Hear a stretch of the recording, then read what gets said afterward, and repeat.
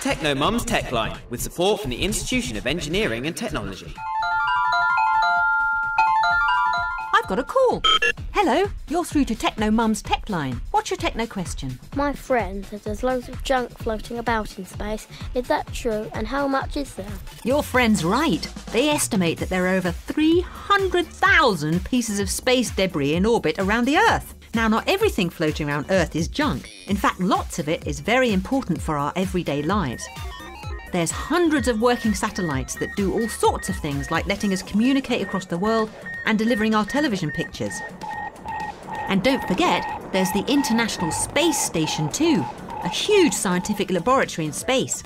However, what isn't so great is there's a lot of man-made stuff in space that shouldn't be there, particularly in our orbit.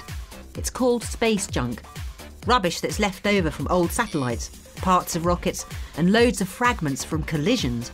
Some bits of junk are tiny, like paint flakes. Some are much bigger, like nuts and bolts or even empty rocket stages. Scientists track over 19,000 pieces that are over 5 centimetres big. Now that doesn't sound that big, but when that junk is travelling at over 27,000 kilometres an hour, it can cause devastating damage if it hits anything. Damage can be reduced with Whipple shields, which are a bit like a bumper that's placed a certain distance off the objects that it's protecting, like the space station.